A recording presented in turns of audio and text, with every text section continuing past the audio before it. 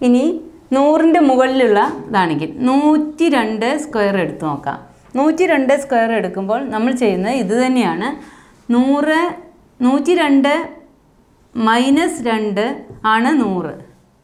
അപ്പോൾ ഇനി നമുക്ക് 102 പ്ലസ് 2 കൂട്ടി നോക്കാം. 102 പ്ലസ് 2 പ്ലസ് 2 എന്ന സംഖ്യയാണ് കൂട്ടുന്നത്, അതുകൊണ്ട് 2ന്റെ സ്ക്വയർ ആഡ് ചെയ്യാം.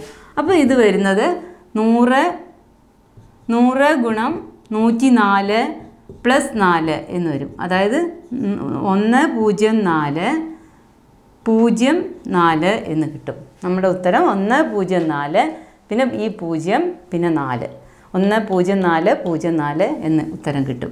ഇനി നമുക്ക് ഇതേപോലെ തന്നെ 106 സ്ക്വയർ എടുത്തു നോക്കാം. 106 സ്ക്വയർ ആയാലും ഇങ്ങനെ തന്നെ എടുക്കുന്നു. നമ്മൾ ആദ്യം 106 മൈനസ് 6 ആണ് 100. ഒരു സംഖ്യയെ നമുക്ക് 100 ആക്കണം, അതിന് നമ്മൾ മൈനസ് ചെയ്തു. അപ്പോൾ ഇനി അത് പ്ലസും ചെയ്യാം. 106 പ്ലസ് 6 പ്ലസ് 6 എന്ന സംഖ്യയാണ് പ്ലസും മൈനസും ചെയ്ത് അതിൻ്റെ വർഗ്ഗം കാണുക. ഇനി ഇത് നമുക്ക് നോക്കാം. 100 ഗുണിക്കണം 112 പ്ലസ് 36.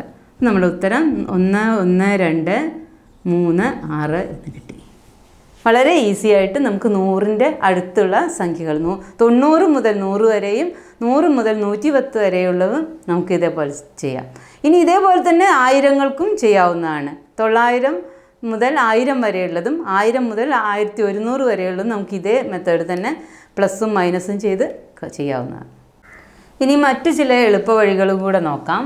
അതായത് നമ്മൾ ചില ചോദ്യങ്ങൾ കാണാറുണ്ട്. 2 സംഖ്യകളുടെ വർഗ്ഗങ്ങളുടെ വ്യത്യാസം ഇത്രയാണ്, അപ്പോൾ ആ സംഖ്യകൾ കാണുക എന്ന ചോദ്യം നമ്മളെപ്പോഴും PSCക്ക് ചോദിക്കുന്നൊരു കാണും. 2 സംഖ്യകളുടെ വർഗ്ഗങ്ങളുടെ വ്യത്യാസം തന്നിരിക്കും, അവയുടെ ആ സംഖ്യകൾ ഏതാണെന്ന് നമ്മൾ കണ്ടുപിടിക്കണം.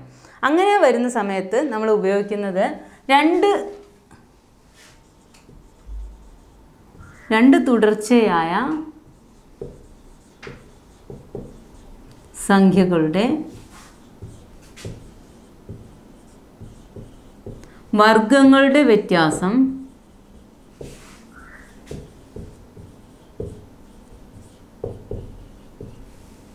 അവയുടെ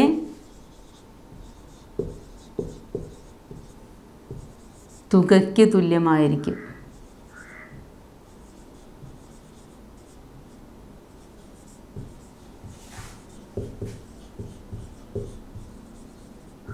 അതായത് എ ബി എന്ന 2 സംഖ്യ എ ബി എന്നിവ തുടർച്ചയായ സംഖ്യകളാണെങ്കിൽ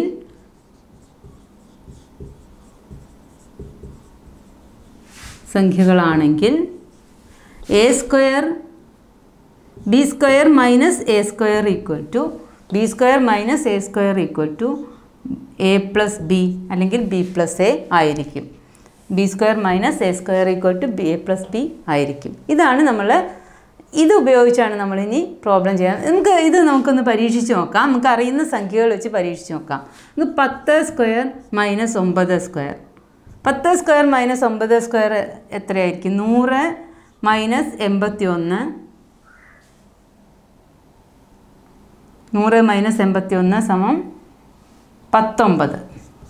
ഇനി 10 പ്ലസ് 9 എത്രയായിരിക്കും? അതും 19 തന്നെ. അപ്പോൾ നമ്മൾ ഈ ഫോർമുല കറക്റ്റായിട്ട് വന്നു.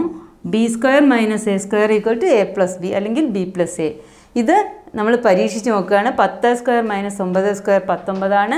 10 പ്ലസ് 9 19 ആണ്. അപ്പോൾ ഈ രീതിയിൽ നമുക്ക് തമ്മിലുള്ള തുകയുടെ വർഗ്ഗങ്ങളുടെ വ്യത്യാസം തന്നാൽ നമ്പറുകൾ കണ്ടുപിടിക്കാവുന്നതാണ്.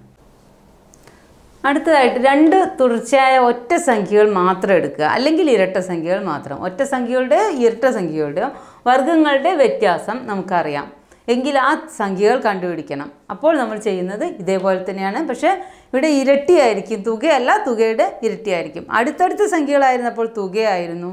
ഒറ്റ സംഖ്യകളോ ഇരട്ട സംഖ്യകളോ വന്നാൽ അവ ഇരട്ടിയായിരിക്കും. അതായത് നമ്മൾ B square minus A square സമം 2 ഇൻറ്റു എ പ്ലസ് ബി ആയിരിക്കും. 2 ഇൻറ്റു തുകയുടെ ഇരട്ടി. നമുക്കൊരു ഉദാഹരണം എടുത്ത് തന്നെ പരിശോധിക്കാം. അപ്പോൾ കുറച്ചുകൂടെ ക്ലിയർ ആയിരിക്കും.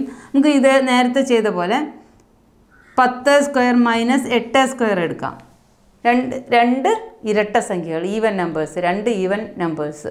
അപ്പോൾ ഇത് രണ്ടും നമ്മൾ ചെയ്യുമ്പോൾ 100 മൈനസ് 64 എന്ന് കിട്ടി. 100 മൈനസ് 64 സമം 36. ഇനി നമുക്ക് 10 പ്ലസ് 8 നോക്കാം, 18. ഈ 18 ഇൻറ്റു 2, അവയുടെ ഇരട്ടി, ഈ തുകയുടെ ഇരട്ടി സമം 36. അപ്പോൾ നമുക്ക് കിട്ടി ഇത് രണ്ടും ഈ പറഞ്ഞത് ശരിയാണ്. 2 തുടർച്ചയായ ഇരട്ട സംഖ്യകളുടെ കാര്യത്തിൽ ശരിയാണെന്ന് കിട്ടി. ഇനി നമുക്ക് ഒറ്റ സംഖ്യകൾ എടുത്ത് നോക്കാം. ഇതേപോലെ തന്നെ 11 സ്ക്വയർ മൈനസ് 9 സ്ക്വയർ. നമ്മൾ ഈസി ആയിട്ടുള്ള ഉദാഹരണം എടുക്കുമ്പം പെട്ടെന്ന് മനസ്സിലാവാൻ ഈസി നമ്പേഴ്സ് എടുക്കുകയാണ്.